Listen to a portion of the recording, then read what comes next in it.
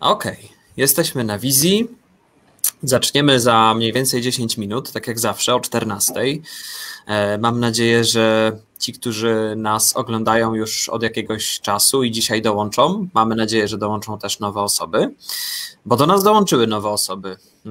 Do tej pory live prowadziłem ja i moim rozmówcą był Przemek, ale już po naszym pierwszym live'ie dostaliśmy fajny feedback. Dzięki Aga Bielewicz, która jest naszą wierną fanką, też przekazała nam taki fajny feedback, że przyda się opinia na temat turkusowej transformacji ze strony tych, którzy wcześniej byli pracownikami. No i postanowiliśmy pójść za ciosem, żeby właśnie zapytać, jak to widzicie. Dzisiaj jest ze mną Maja i Marek, ale też kilka osób z naszego zespołu napisało kilka słów, bo szanujemy to, że nie każdy może czuć się w pełni swobodnie przed kamerą i mikrofonem, ale takie opinie na pewno przedstawimy. Także to wszystko za mniej więcej 10 minut. Widzę, że dołączają już do nas kolejne osoby. Witamy Was bardzo serdecznie. Cieszę się, że jesteście z nami. W tle, jak widać, też inni członkowie naszego zespołu, którzy chcieli się tylko trochę pokazać przed kamerą na kilka sekund, bo jakby jesteśmy w trakcie takiej naszej pracy trochę z biura, trochę z domu. Maja, łączysz się z nami z domu? Tak. Wilda pozdrawia. Pozdrawiam, czyli też Poznań. Pozdrawiamy poznańską Wildę. Marek jest ze mną w biurze, choć tego nie widać, ale Marku, ja widziałem, że w biurze bardzo dużo różnych sprzętów jest w różnych miejscach. Jakiś tablet, sprzęt nagłośnieniowy, blenda, wielka torba z różnymi sprzętami. Wiem, że coś szykujecie. Gdzie się szykujecie? Opowiesz? Tak, oczywiście. Szykujemy się do jutrzejszego wyjazdu. Za nami pierwsza część sprawdzania sprzętu, za moment druga część, ponieważ szykujemy się do wyjazdu jednego z naszych klientów. To jest sieć sklepów spożywczych. Będziemy dla nich nagrywać filmy instruktażowe. W związku z tym, że jak każdy sklep dba o standardy, tak ten sklep również bardzo mocno dba o to, żeby to, co się dzieje u nich na sklepie, było na najwyższym poziomie. No i teraz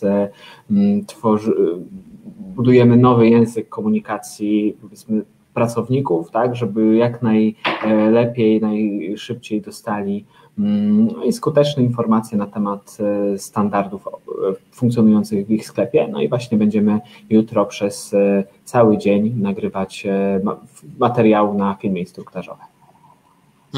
Okej, czyli przed nami kolejna realizacja wideo. Tak się składa, że najczęściej w sklepach nagrywamy, prawda? Też za nami już kilka takich realizacji jest, gdzie nawet Marek, ty kiedyś miałeś rolę złodzieja, co prawda nie w realizacji wideo, ale mieliśmy sesję fotograficzną jednego z naszych klientów, no i potrzeba było wytłumaczyć, jak zachować się w sytuacji kradzieży. No a żeby była sytuacja kradzieży, to potrzebny jest złodziej. No i taką niewdzięczną rolę dostałeś. To znaczy sam ją podjąłeś, jeśli dobrze pamiętam, nie? Tak, oczywiście zgodziłem się, bo tutaj debatowaliśmy, kto najbardziej się nadaje, no i w związku z tym, że tak łysa głowa to najbardziej tutaj być może pasowało, ale tak mi to pasowało i przy okazji jeszcze wtedy też wcieliłem się w innej scence awanturującego się tutaj klienta, nie? Więc to czasami fajnie jest też się wcielić w taką postać, ale kiedy indziej to też pamiętam z kolei dla sieci aptek, z kolei byłem kulturalnie obsługiwanym klientem, natomiast za mną nie robiłeś scen. Nie, akurat ja wtedy nie robiłem scen. Sceny robił kolega Paweł, który akurat za mną stał i podglądał moją receptę, co oczywiście było niezgodne z RODO, nie? I w każdym razie akurat taka tematyka była szkolenia. Wtedy też byłam, więc pamiętam, że ja aplikowałam z kolei do tej apteki. Maja, byłaś kandydatką do pracy w aptece. Tak.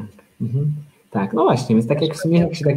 No to już wiem, dlaczego wy wystąpiliście, bo jakieś obycie sceniczne już jest za wami, nie? Przynajmniej takie trochę. Marek, wspomniałeś o Pawle. Dzisiaj możecie po prostu być sobą. Mówić od serca. Dzisiaj jest odcinek bez cenzury zupełnie. Oczywiście mam na myśli wasze opinie, a cenzuruje chyba każdy sam to, co mówi. Marek, wspomniałeś o Pawle i zanim oficjalnie rozpoczniemy o 14:00, tak jak obiecaliśmy, czyli mamy jeszcze 5 minut, to może właśnie przeczytam opinię Pawła, bo dzisiejszy odcinek naszego live'u poświęcony jest temu, jak turkusową zmianę postrzegają członkowie zespołu, którzy nie byli wcześniej szefami, byli pracownikami. Paweł napisał tak: gdy dowiedziałem się, że stajemy się organizacją turkusową, to na początku, zapewne jak każdy z nas, nie byłem pewny, czego się spodziewać. Choć moje nastawienie względem tej zmiany było zdecydowanie pozytywne, kupiła mnie idea samostanowiących o sobie pracowników, realizujących zadania, które lubią i którym przyświeca jeden cel. Brzmi spoko, co nie? Zacząłem więc czytać książkę pana Lalu, Pracować inaczej, żeby zobaczyć na przykładach, jak to może wyglądać w praktyce. Zrozumiałem wtedy, że to będzie dla nas bardziej ewolucja niż rewolucja. W końcu daleko było nam do typowych przykładów czerwonych czy pomarańczowych organizacji.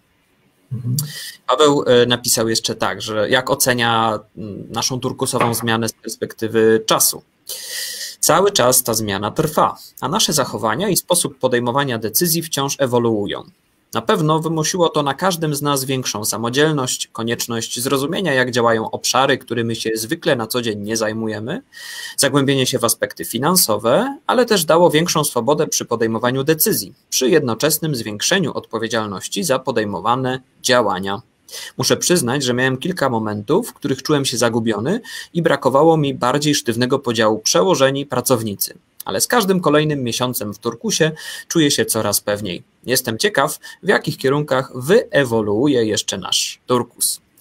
To jest opinia Pawła, którą przysłał mi dzisiaj, także dzięki, Paweł, jeśli nas oglądasz, a jeśli nie teraz, to być może dołączysz później, bo tym, którzy do nas też cały czas dołączają, przypominam, że to wydarzenie jest nagrywane, także potem na naszej facebookowej stronie na Lidero, ale także na naszej ścianie z aktywnościami na LinkedInie będziecie mogli to obejrzeć.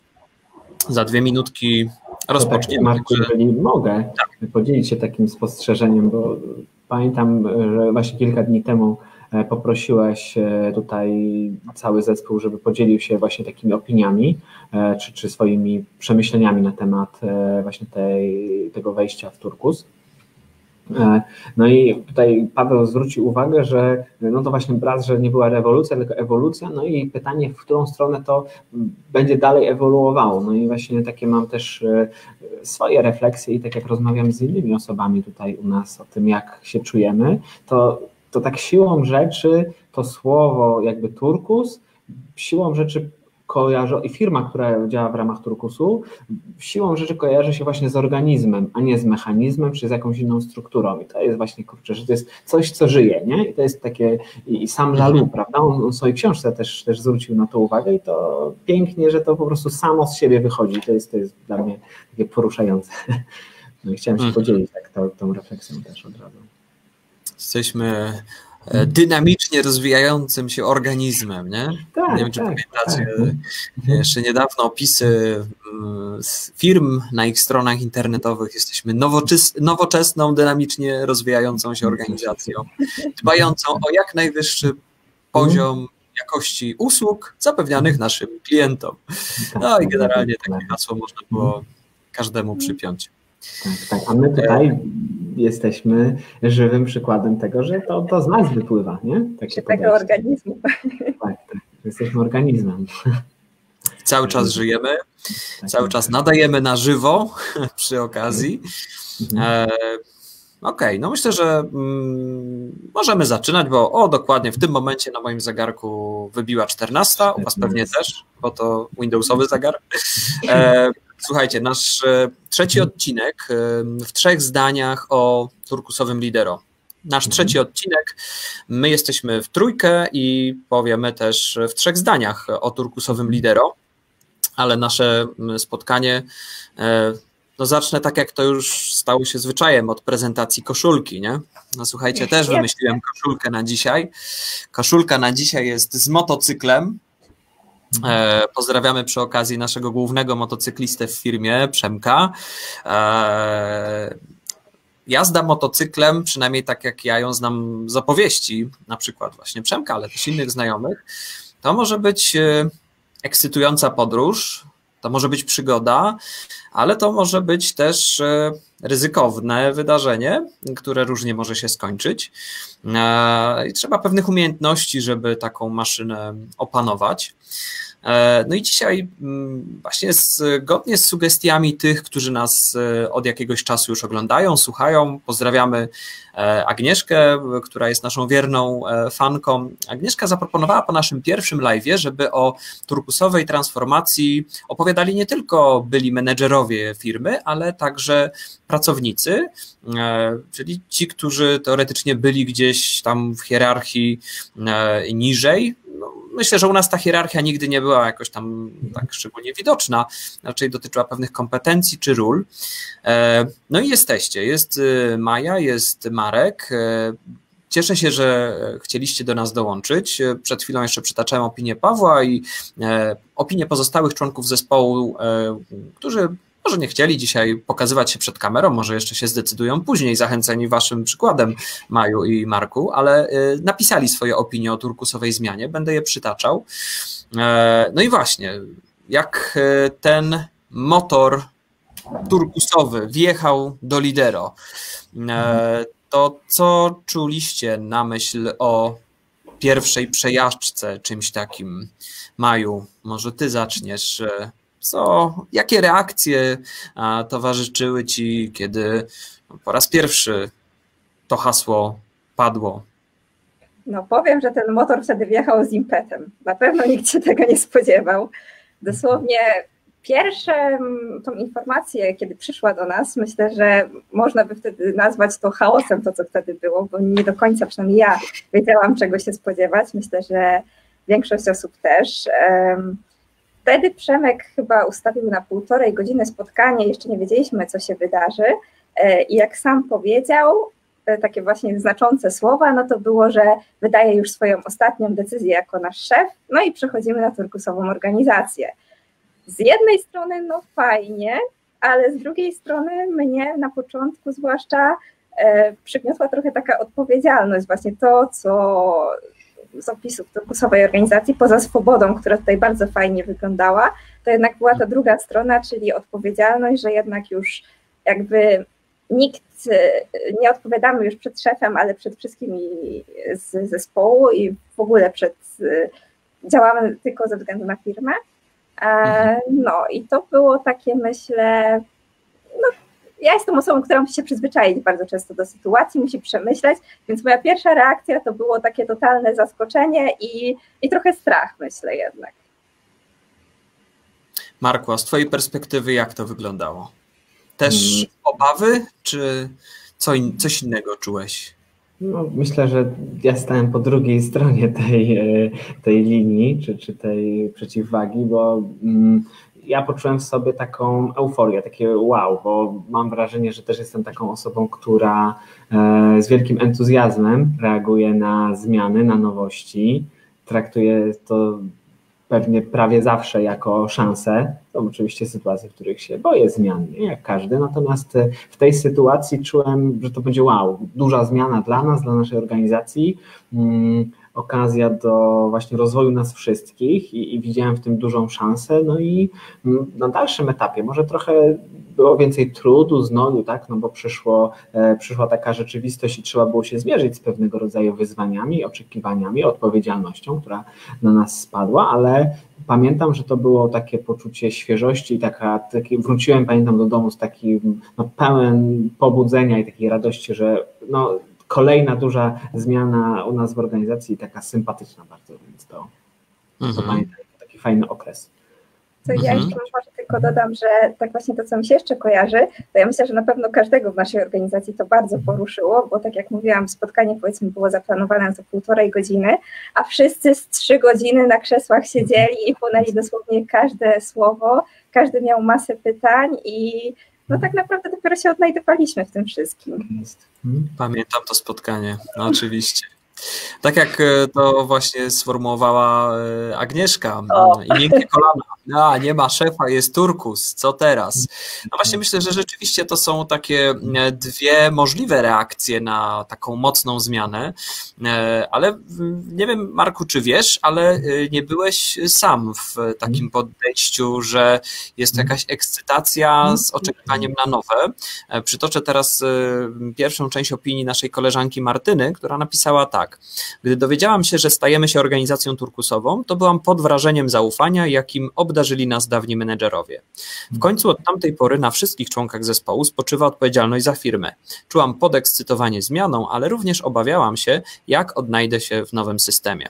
Myślę, że taka mieszanka rzeczywiście, tak jak to ujęła Martyna, że z jednej strony ekscytacja zmianą, będzie coś nowego, jest jakaś szansa, no ale z drugiej strony pytania, jak to będzie, czyli dokąd nas ten nasz turkusowy motocykl zawiezie, bo tak jak rozmawialiśmy nawet my wcześniej, najczęściej te obawy dotyczyły ról i zadań, czyli o ile wcześniej motocyklista był jasny i kierujący, nawet jeśli to nie była jedna osoba, tylko jakoś inaczej te decyzje wyglądały, to kierunek jazdy, prędkość, no i właśnie samo sterowanie, to było wiadomo, kto się tym zajmuje. Natomiast dla pozostałych członków zespołu to było wyzwanie pod tytułem: słuchajcie, nie trzymajcie się już z tyłu. Oczywiście kask mamy wszyscy, jakieś zabezpieczenie przed ryzykownymi sytuacjami, ale nie trzymajcie się wszyscy kurczowo, spróbujcie pojechać też, każdy na jakimś odcinku. No i myślę, że te obawy i role o zadania, też pojawiły się takie głosy, jak rozmawialiśmy chociażby na tym pierwszym spotkaniu, o którym, Maju, mówisz, czyli no to teraz co, będziemy się wszyscy wszystkim zajmować, jak to będzie wyglądało, a ja przecież znam się najlepiej na tym, a ktoś się nie zna na tym, co ja robię, jak to będzie wyglądało. I oboje, Marek i Maja, jesteście członkami jednego z dwóch zespołów, który jest w naszej firmie. Nasze samoorganizujące się zespoły, o których mówiliśmy już trochę, zajmujecie się w ramach zespołu klientem, tak od A do Z, jego potrzebami, jego projektami, od pozyskania tego klienta, zbadanie potrzeb, realizację, rozliczenie, dostarczenie produktu. Ale też w ramach tych obaw o ról i zadania wykonaliście jako zespół zielony bardzo fajną pracę. Za zamkniętymi drzwiami trochę pracowaliście w ramach takiego warsztatu, jak się potem dowiedziałem, żeby trochę na te obawy dotyczące podziału ról i zadań, no jakoś sobie z tym poradzić, jakoś to okiełznać. I w tym też wyszła ta sprawa, o której cały czas mówimy w kontekście turkusu, czyli samoorganizacja zespołu. Czy moglibyście nam trochę opowiedzieć o tych warsztatach? Do jakich wniosków tam doszliście? Co robiliście, żeby właśnie te obawy o podział ról i zadań jakoś sobie z nimi poradzić? Maju, uchylisz nam rąbka tajemnicy, co się działo podczas warsztatów zespołu zielonego za zamkniętymi drzwiami? To ja tutaj myślę mimo wszystko, że to Marek powinien tutaj większość przedstawić, co tam się działo, bo to on był głównym organizatorem, w ogóle pomysłodawcą tego warsztatu, który tak naprawdę uważam, że bardzo nam się przydał i właśnie pomógł odnaleźć jakby swoje role na nowo, w nowym zespole po prostu. Okej, więc faktycznie za zamkniętymi drzwiami, ale to było tylko po to, żebyśmy nie przeszkadzali w burzliwych dyskusjach pozostałym osobom w biurze, natomiast to oczywiście nie było w żaden sposób tajne. Natomiast podczas całego, tak naprawdę mieliśmy 2 dni takich spotkań tam z odstępem tygodnia albo 2, analizowaliśmy na pierwszym etapie zestaw naszych kompetencji, no bo jesteśmy zespołem, każdy z nas czymś się zajmuje, ale chodziło o to, żebyśmy się jakoś tak poznali, co bardziej lubimy, co z nas wypływa i pracowaliśmy na tak zwanych archetypach marki, no i podczas tego właśnie tak się poznaliśmy, no i się okazało, że jesteśmy bardzo podobni do siebie pod wieloma względami. I to właśnie się okazało, że mamy jakby takie cechy, które nas charakteryzują, to na przykład jest postać czy marka, czy archetyp tutaj takiego partnera. Maju, przypomnij mi, jakie tam były jeszcze inne archetypy, ale... Był towarzysz i... ojej... W każdym razie to wszystkie te archetypy, które gdzieś tam się pojawiały, głównie dotyczyły, miały taki charakter właśnie opiekuna, partnera, takich równorzędnych stanowisk, czy takiego patrzenia na siebie równorzędnie. Nie? I zebraliśmy te wszystkie nasze cechy. I co ciekawe, nie było tam żadnego takiego władcy, który by tam, czy monarchy, który byłby właśnie takim, czy hierarchy, nie? Natomiast podczas drugiego dnia zastanawialiśmy się nad takimi naszymi rolami, co bardziej lubimy robić, bo chodzi o to, że jeżeli każdy z nas ma się zajmować klientem, ale żeby te zadania, którymi w pierwszej kolejności się zajmujemy, wypływały z nas, że jeżeli ja bardziej lubię kontakt z klientem bezpośredni, to ja jestem powiedzmy tą osobą do pierwszego kontaktu, natomiast Kaja, która z kolei bardzo lubi pracę graficzną, no to ona w pierwszej kolejności jest osobą do realizacji powiedzmy szkoleń. Jeżeli sobie powiedzieliśmy to otwarcie, zebraliśmy te wszystkie nasze silne strony i pasje, to w tym momencie zebrał się taki zespół, gdzie wiemy, że w danej sytuacji idziemy do konkretnej osoby. Mhm. No dobra, teraz powiedzcie mi, co z tego wszystkiego wynika dla naszych klientów? No bo samo organizowaliście się, zrobiliście sobie taki warsztat, znaleźliście swoje mocne strony, ale czy takie samo poznanie swoich kompetencji, mocnych stron, zainteresowań w jakikolwiek sposób przełożyło się waszym zdaniem na coś dobrego dla naszych klientów? Jeśli ktoś z naszych klientów nas ogląda, oczywiście serdecznie pozdrawiamy i chcemy wam powiedzieć, że nie tylko zajmujemy się sobą po to, żeby nam było miło i żeby odczuwać nasz własny rozwój, ale myślimy w tym wszystkim o waszym dobru, bezpieczeństwie projektów, jakości tych projektów. I Marku, czy z tych dyskusji, które macie w ramach Zespołu Zielonego, wyniknęła jakaś korzyść dla naszych klientów? Czy zaczęliście coś robić inaczej na przykład niż działo się wcześniej? Jakie korzyści są z takiego nieco innego podziału ról niż do tej pory? Okej, to myślę, że takim najbardziej zauważalną zmianą jest, tak to nazwaliśmy, skracanie łańcuchów, czy łańcuszków, prawda? To jest taka sytuacja, w której dotychczas była jedna osoba po naszej firmie, która powiedzmy odpowiadała za kontakt z klientem plus za kontakt z całym zespołem, no a teraz to rozproszyliśmy, że jeżeli jesteśmy na etapie takiego pierwszego poznania się w projekcie i powiedzmy, gdzie trzeba zaplanować dalsze jakieś prace, no to i pojawia się jedna osoba, ale kiedy już przechodzimy do konkretów i na przykład trzeba pracować z tekstem, to wyłania się osoba, która u nas odpowiada za powiedzmy dokument tekstowy ze szkoleniem, no i powiedzmy w naszym zespole jest to Martyna, no i tutaj wiodącą osobą w kontakcie z klientem jest Martyna, natomiast na dalszym etapie, kiedy przychodzi do etapu realizacji, no to pojawia się kolejna osoba, która stopniowo przejmuje ten kontakt z klientem, nie? Więc w tym momencie nie ma takiej właśnie hierarchicznej struktury, gdzie jest osoba, która integruje wszystkie osoby z zespołu, tylko każdy przez to, że odpowiada za daną część, ma więcej argumentów i dużo lepiej zna, prawda, tą daną część tego tortu czy tego projektu, którą się opiekuje, nie? Więc skracanie łańcuszków u nas się pojawiło. Przy czym tutaj też klient za każdym razem też wie, jakby kto jest głównoprowadzącym, więc w razie czego też wie, do kogo się zwrócić, także to też nie jest taki miszmasz, że zupełnie każdy wszystkim, no ale rzeczywiście osoby, które po prostu wiemy, że merytorycznie lepiej za coś odpowiadają, one się kontaktują, dzięki temu myślę, że i nam, i klientom jest łatwiej pod tym względem. Okej. No, przytoczę w tym miejscu drugą część opinii Martyny, o której Marku wspominałeś. Z perspektywy czasu oceniam, że ta zmiana bardzo nas rozwinęła. Zorganizowaliśmy się w mniejszych zespołach, w których łatwiej się funkcjonuje. Odpowiedzialność daje mi większą motywację do wykonywania zadań, którymi zajmuję się na co dzień oraz do podejmowania nowych. Rozwój firmy zależy teraz od każdego z nas, bo co 13 głów to nie jedna.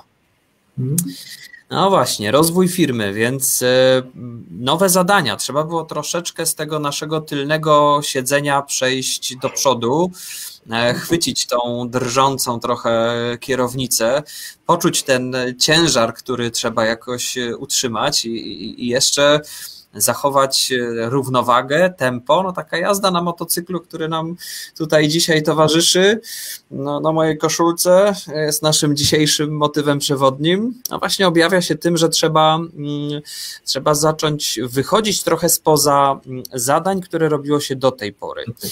I to jest moje kolejne pytanie. Może teraz od ciebie, Maju, chciałbym zacząć, ponieważ ty dołączyłaś do nas jako deweloper szkoleń e-learningowych, przygotowywałaś ekrany, rozmieszczałaś grafiki, szykowałaś animacje, oprogramowywałaś całość i w momencie, kiedy zaczęła się nasza turkusowa ewolucja, już niekoniecznie rewolucja, bo ja wcześniej mówiłem o październikowej rewolucji, bo rzeczywiście to pamiętne spotkanie miało miejsce w październiku, ale zaczęła się nasza turkusowa ewolucja. Czy coś się zmieniło w twojej pracy jako dewelopera szkoleń e-learningowych? Czy czegoś już nie robisz? Czy robisz jakieś dodatkowe rzeczy?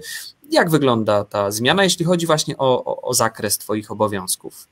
No to właśnie teraz już bym się nie nazwała tylko deweloperem, bo teraz mam wrażenie, że właśnie każdy ma bardzo dużo różnych zadań i co prawda u nas w firmie gdzieś już od jakiegoś czasu staraliśmy się to łączyć, że i deweloperzy właśnie zajmowali się trochę i sprzedażą, i opieką nad klientami.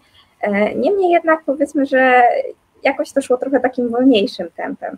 A teraz, kiedy mamy takie po prostu mniejsze zespoły, to też czujemy trochę większą odpowiedzialność, bo to już nie jest pytanie rzucone na salę, kto ma czas, kto się zajmie danym klientem. I wtedy na przykład u mnie pojawiała się ta myśl, że wiem, że są osoby, które po prostu lepiej się do tego nadają, mają większe już doświadczenie w tym zakresie. I więc tutaj też nie do końca miałam aż taką motywację, żeby się na przykład wtedy zgłosić. A teraz, jeżeli mamy mniejsze zespoły, to już wiem, jeżeli na przykład właśnie z Markiem, my tutaj jesteśmy bardziej odpowiedzialni za jakieś zadania sprzedażowe, to wiem, że jesteśmy tylko we dwoje, także jeżeli ja mam więcej czasu, jeżeli wiem, że Marek ma sporo zadań, to po prostu mam większą motywację, żeby nawet się zgłosić do jakichś zadań i no też bardziej czuję, że więcej ode mnie zależy. No i to jest taki podział pracy, że po prostu czuję, że muszę coś robić, że to jest taka wewnętrzna motywacja do tego. Myślę, że też jest takie poczucie, że w zasadzie taka swoboda, żeby podejmować się bardzo różnych zadań, bo tak naprawdę każdy może iść w trochę innym kierunku, czyli poza tym deweloperem też pomagam tutaj gdzieś tam przy grafikach marketingowych, więc też jest trochę inny obszar, gdzieś tam jeszcze przy okazji włączamy się. No i akurat ja jeszcze nie miałam tej przyjemności, ale włączamy się do gdzieś analiz finansowych, do naszych rachunków, także bardzo różne zadania, kompetencje. Naprawdę organizacja turkusowa to jest organizacja, która bardzo dużo uczy i to nie tylko tak typowo pracy, pod którą się przyszło, ale też takiego prowadzenia trochę przedsiębiorstwa, czyli że to nie tylko już jest twoje zadanie, ale musisz też pomyśleć może, a tutaj czy opłaca się na coś dodatkowo przeznaczyć pieniądze, tutaj może jakiś rozwój by się jeszcze przydał, także no sporo się dzieje na pewno. A myślę, Maju, że ty jako absolwentka Uniwersytetu Ekonomicznego już dobre podstawy teoretyczne masz, nie? My tutaj z Markiem dwóch humanistów po Wydziale Nauk Społecznych, więc dla nas tabelka w Excelu to no, czasem budzi trochę więcej grozy, nie? Ale rzeczywiście chyba przyznasz, że studia nie dają przygotowania do tego, jak odnaleźć się w biznesie. Nawet jeśli jakaś wiedza o funkcjonowaniu jest, to jest zupełnie coś innego. I tutaj chciałem przywołać też opinię Macieja, ale może właśnie, bo jak zacząłem czytać to, co Maciek napisał na ten temat, jeszcze Maju, gdybyś mogła w związku z tym, co powiedziałaś, jak zmieniła się twoja praca, jakie nowe rzeczy zaczęłaś robić, czy to było dla ciebie łatwe?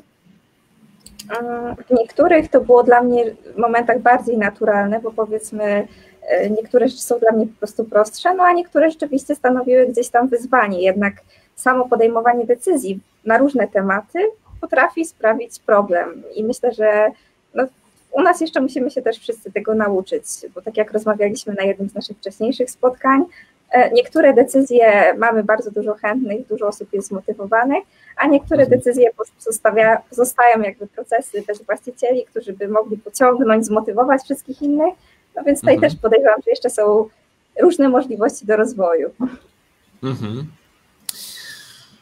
Maciek ocenia to w ten sposób, że ta zmiana nie była i nadal nie jest łatwa. Wymaga to dużej pracy od całego zespołu i uczenia się nowych rzeczy, na przykład podejmowania decyzji, brania pełnej odpowiedzialności za swoje czyny, samodzielności, podejmowania ryzyka, zmiany myślenia i zaufania innym. Jest to gra warta świeczki, ponieważ rozwijamy się nie tylko jako organizacja, ale także jako ludzie. To jest opinia naszego kolegi Maćka, tym razem z zespołu białego, bo mamy 2 zespoły, Marek i Maja, którzy są dzisiaj ze mną, to reprezentanci zespołu zielonego, mamy jeszcze zespół biały. Także no, wspomnieliście o tym, że przejawem waszej samoorganizacji, waszego zespołu, ale chyba u białych też to podobnie wygląda, było takie na nowo zdefiniowanie, czym mam się w pracy zajmować. No i właśnie, jak już mówimy o tym definiowaniu, czym mam się zajmować i o emocjach, które temu towarzyszyły, to przywołam jeszcze opinię Poli, również z zespołu białego, tak żeby było porówno, że trochę biali, trochę zieloni. Pola napisała, że gdy dowiedziałam się, że stajemy się organizacją turkusową, to poczułam strach, obawę przed czymś, czego nie znałam, czego tak naprawdę nie znał nikt z nas, nawet pomysłodawcy. Bałam się, że nie odnajdę się w organizacji tego typu. Jak to nagle mam nie mieć szefa? Kto będzie odpowiedzialny za firmę? Kto będzie podejmował decyzje o pracownikach? Te pytania cały czas chodziły mi po głowie. No i powoli przechodzimy właśnie do tego, jak z perspektywy czasu, co się stało z tymi obawami, czy one były słuszne, czy niesłuszne. Pola pisze tak, z perspektywy czasu oceniam, że ta zmiana ma szereg plusów. Co prawda cały czas uczymy się, jak być organizacją turkusową, ale myślę, że radzimy sobie całkiem dobrze. Mam wrażenie, że każdemu zaczęło bardziej zależeć, gdyż teraz my wszyscy jesteśmy odpowiedzialni za firmę, to my decydujemy o tym, czy firma będzie dobrze prosperować i się rozwijać. Takie podejście nie jest łatwe, ale myślę, że daje nam możliwość rozwoju, uczenia się, jak podejmować kluczowe, ważne decyzje i być za nie odpowiedzialnym. Czyli właściwie cały czas wraca kilka motywów związanych z transformacją organizacji do takiej turkusowej postaci. Pierwsza to jest obawy o rolę, o odnalezienie się w tej nowej rzeczywistości. To kim ja teraz mam być, co mam robić. Pojawia się to, o czym wspominacie i tutaj Marek, Maja i nasi koledzy i koleżanki, którzy napisali, czyli sztuka podejmowania decyzji, brania odpowiedzialności za to, co robimy i rozszerzenia tej odpowiedzialności, bo już no, nie jesteśmy tylko odpowiedzialni za to, że szkolenie wygląda, działa, jest poprawne metodycznie, językowo i tak dalej, ale to jest odpowiedzialność za funkcjonowanie całej firmy, ale w tym wszystkim też jest i korzyść dla klienta, chociażby ta, którą Marku wymieniłeś, takie ucinanie łańcuszków, że sprawny przepływ informacji między klientem, a na przykład osobą, która przygotowuje scenariusz szkolenia, tak żeby to wyjaśniać, być w temacie. Klient ma też poczucie, że rozmawia z kimś, kto zna się na rzeczy, bo wgłębił się w jakiś temat, albo jeśli rozmawia z deweloperem, to też wie, nasz klient, że rozmawia z kimś, kto opracował to szkolenie technicznie, wie jak to działa, ale też korzyść, o której wy powiedzieliście, czyli takie poczucie rozwoju, że uczymy się czegoś więcej, wychodzimy poza taką swoją dobrze znaną strefę. No i właśnie takie pytanie otwarte jeszcze jedno do was, bo przytoczyłem opinię naszych kolegów i koleżanek.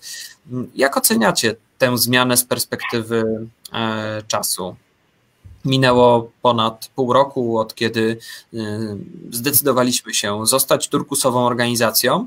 No i te wszystkie początkowe obawy, niepewność, jak na to patrzycie teraz? Maju.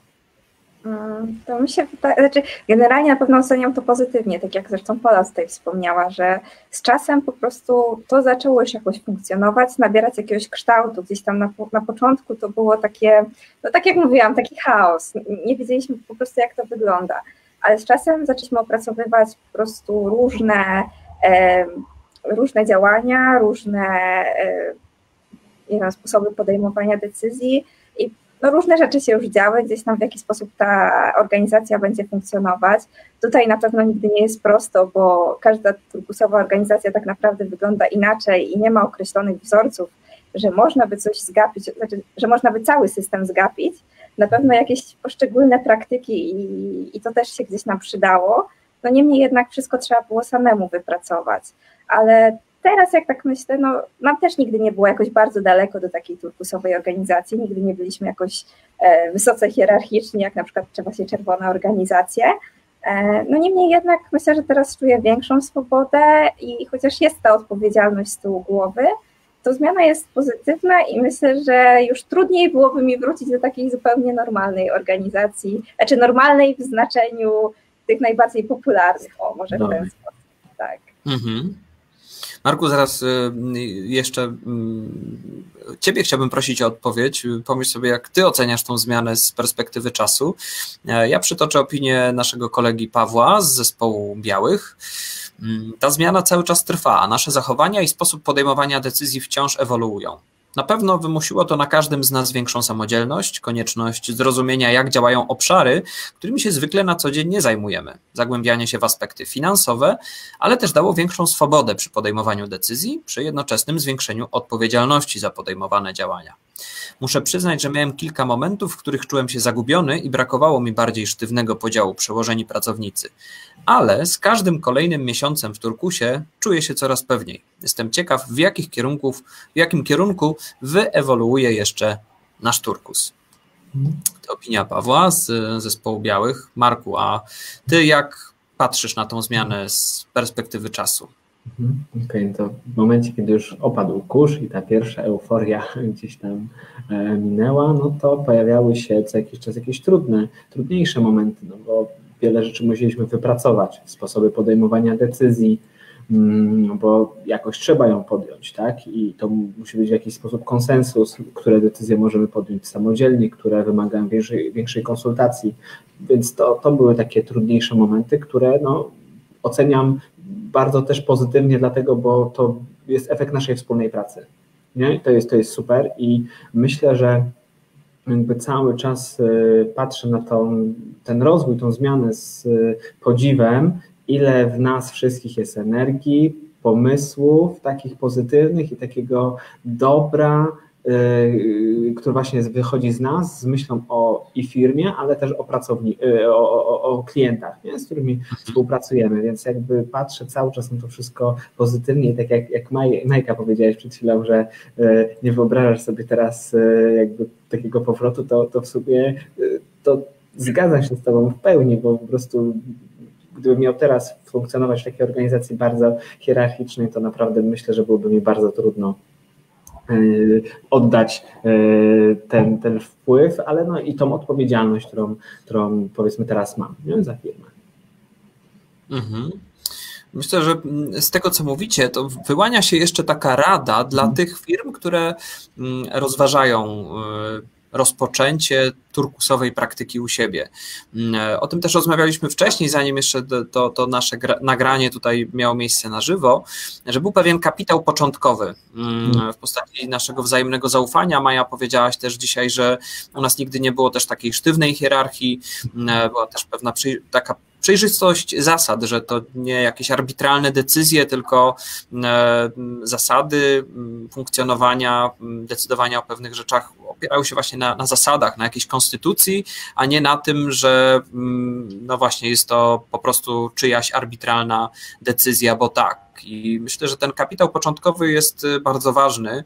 Jeśli ktoś chce wyruszyć w podróż turkusowym motocyklem, to żeby się nie połamać na pierwszym lepszym zakręcie, no to takie zaufanie i przejrzystość zdecydowanie są potrzebne i nad tym warto pracować, bo tak jak nawet słyszałem od współpracujących z nami trenerów, wiele dużych organizacji chce wdrażać nie tyle turkus, co turkusowe praktyki, to znaczy oni chcą zostawić sobie hierarchię, stanowiska i tak dalej, natomiast pewne elementy takie, które służą temu, że pracownicy są bardziej zaangażowani, to oni bardzo chętnie chcieliby prowadzić, ale kto wie, może właśnie od tego się zacznie, może w pewnym momencie właśnie to zaufanie, którym tak zwana góra zacznie obdarzać tych, którzy są pracownikami szeregowymi, może to zaprocentuje, może się okaże, że rzeczywiście ta hierarchia nie jest potrzebna, może nie trzeba nad ludźmi stać z batem albo obiecywać im tylko i wyłącznie większych pieniędzy, owocowych wtorków, tam bilardu albo czegokolwiek,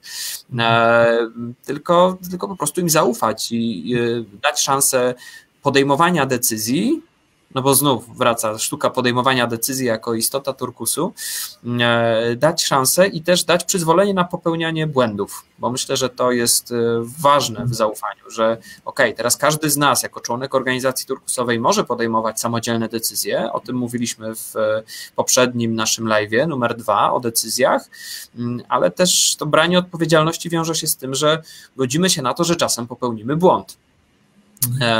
Cały paradoks też polega na tym, że jeśli ktoś jest takim strukturalnie namaszczonym szefem, to wcale nie oznacza, że jego decyzje będą lepsze, bo bardzo często działamy po prostu w warunkach tak dużej niepewności, że decyzja może być albo dobra, albo zła. Być może jak wybierzemy jedną drogę, to dojedziemy do przepaści, a wydaje nam się, że to po prostu najbardziej ciekawa krajobrazowo trasa, trzymając się naszej podróżniczej metafory.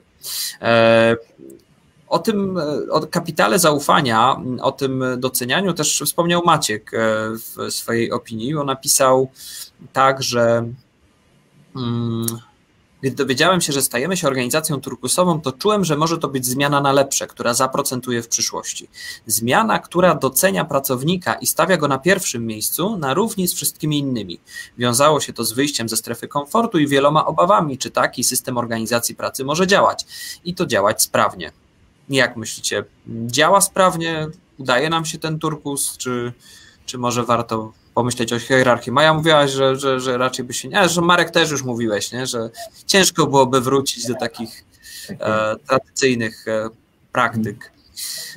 Słuchajcie, czas naszego live'u powoli dobiega końca.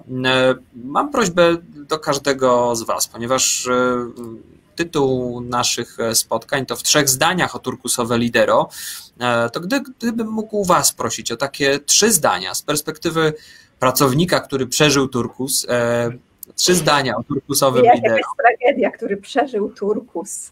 No właśnie, czy to jest tragedia, czy to jest szansa? Co byście powiedzieli tym, którzy być może chcą przez to przejść niedługo, albo już przechodzą, albo ci, którzy się nad tymi zastanawiają, badają, być może jacyś przywódcy, liderzy firmy myślą wprowadzić ten turkus, czy nie? Waszym zdaniem, z perspektywy tych, którzy byli pracownikami, a zostali po prostu na równi z resztą pełnoprawnymi członkami zespołu LLidero. Maju, twoje 3 zdania o turkusowym LLidero. To najpierw te właśnie takie 3 słowa podsumowujące, no może nie do końca 3, no ale właśnie, że to przede wszystkim jest ta odpowiedzialność, ale dzięki temu wolność, taka większa swoboda i stały rozwój. To myślę, że są takie główne 3, które podsumowują po prostu cały turkus. I na początku może być ciężko, może być chaos i trzeba to wszystko wypracować w jakiś sposób, ale po prostu warto, opłaca się i myślę, że chociaż dalej, bo to nie jest na razie idealne funkcjonowanie, myślę, ale opłaca się nad tym pracować, bo po prostu komfort pracy, ta większa swoboda, większe możliwości opłacają się. Dzięki temu, że to wprowadziliśmy, myślę, że jest po prostu fajniej i lepiej w firmie. A dla równowagi, żeby nie było tylko tak słodko, do tych dobrych rzeczach, które mówicie, bo obiecałem na początku, że będzie bez cenzury, bez cenzurowania opinii, no to rzeczywiście czasami jest ciężko, czasami nie wiadomo, do kogo pójść z tematem, kto się tym zajmuje, kto powinien obsłużyć daną sprawę, albo ktoś ma jakiś pomysł, chce go zrealizować, rzuca hasło, no i nikt się nie zgłasza, no i nikt nie ma takiego prawa, żeby powiedzieć, słuchaj, ty teraz musisz się tym zająć. Więc jasne, znaleźliśmy jakieś nowe role, ale czasami jeszcze musimy dookreślić te granice, nie? Co do kogo należy. Ale zdecydowanie to większe poczucie wpływu, odpowiedzialność za całość, ale też poczucie takiego osobistego rozwoju i wpływu na rozwój firmy, to jest coś, co w tych opiniach się przewija. Marku, twoje 3 zdania o turkusowym LLidero. To na pewno warto i w pełni podpisuję się pod tym, co Majka powiedziałaś.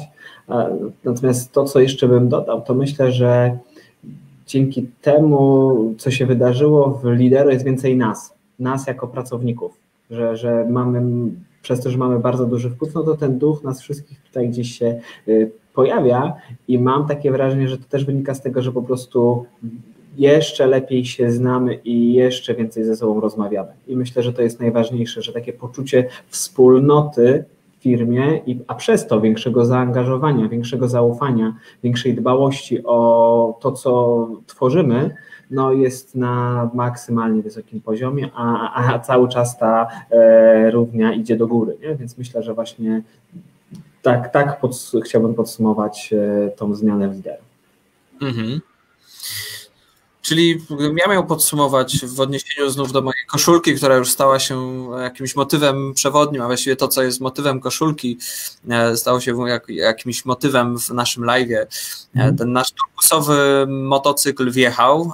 Musieliśmy po raz pierwszy złapać, niektórzy z nas po raz pierwszy złapać kierownicę, zacząć sterować nieznanym sobie dość ciężkim mechanizmem, jakim jest taka firma. No może parę razy gdzieś tam trzeba było się trochę otrzeć, albo trochę się baliśmy, czy my utrzymamy to wszystko, ale co, jedziemy dalej. Tak, wiatr we włosach i jedziemy. Wiatr we włosach, jest fajnie, jest flow, czasem są jakieś niebezpieczne zakręty, ale wychodzimy z nich cało póki co. Tak jest. I też z korzyścią dla naszych klientów. Maju, Marku, bardzo Wam dziękuję za udział. Pozostałym naszym kolegom i koleżankom, którzy spisali swoje opinie, również bardzo dziękuję, ale przede wszystkim dziękuję Wam, kochani, za udział w naszym kolejnym live'ie w 3 zdaniach o turkusowym lidero. Zapraszam na naszą facebookową stronę. Tam pojawią się terminy, tematy naszych następnych spotkań. Tam też pojawiają się te grafiki marketingowe, o których, Maju, wspominałaś. Teraz jest seria o prostym języku. To z kolei samodzielna decyzja, bo żeby to też nie było takie gołosłowne, ale samodzielna inicjatywa naszej koleżanki Martyny, żeby promować taką dobrą ideę z Twoją, Maju, pomocą. Grafiki się pojawiają, także zapraszamy, korzystajcie też z tego. Ja chyba jakiś motocykl tam słyszałem w tle. Tak. Ale tak, jest dużo, więc ja pozwolę sobie wyciszyć. Okej, nasz motocykl powoli dobija do końca. Luiza, cieszę się, że jesteś z nami. Z Luizą przygotowaliśmy jedno z naszych gotowych szkoleń na temat podstaw skutecznej sprzedaży. Luiza napisała: trzymam kciuki za wasz turkus. My w takim razie bardzo dziękujemy Ci za udział. Dziękujemy wszystkim, którzy dzisiaj z nami byli. Zapraszamy na nasze kolejne spotkanie, o którym będziemy na pewno informować na naszej stronie. Jeżeli macie jakieś pytania, sugestie, chcielibyście się dowiedzieć czegoś więcej o tym, jak działamy turkusowo, albo skorzystać z naszej pomocy, bo być może są przed Wami jakieś e-learningowe wyzwania, bardzo chętnie pomożemy, jesteśmy po to, żeby pomagać. To jest nasza misja, która nas łączy, niezależnie od naszych talentów, od naszych umiejętności. Od stanowisk już nie, prawda? Bo jak byście powiedzieli, na jakim stanowisku pracujecie w Lidero teraz? Jakby Was zapytał, nie wiem, jedziecie do babci w odwiedziny teraz? Takie pytanie z zaskoczenia teraz. Ja chwilę tam pociągnę jeszcze momencik. Ale gdybyście pojechali teraz do babci i mieli jej wytłumaczyć, albo do jakiejś takiej osoby, która jest totalnym laikiem, jeśli chodzi o biznes, o e-learning, to co byście powiedzieli? Co Wy robicie w pracy? Maju, co Ty robisz w swojej pracy? Tak, dobre pytanie. Wszystko. Nie no, wszystko to nie teraz przesadzam, ale no myślę, że to by było trudne do zdefiniowania teraz. Nie wiem, czy jednym słowem można by w ogóle nazwać takie stanowisko. Co najwyżej mogłam powiedzieć pracownik lidero, ale... Marku, masz jakiś pomysł? Mi przychodzi do głowy takie słowo doradca, bo mam takie wrażenie, że jednak w relacji z klientem staramy się być takim doradcą, a jeżeli jestem takim doradcą, to jestem trochę partnerem, a nie jestem na pierwszym miejscu ani w zespole, ani tam w relacji z klientem. Nie? Więc myślę, że taka rola doradcy i takie określenie chyba jest w moim odczuciu najbardziej trafna na ten moment. Fajnie, dzięki za to, że chcieliście podzielić się waszymi odczuciami w związku z tym, jak wy widzieliście na początku nasz turkusowy wjazd, jak oceniacie tę ekscytującą podróż.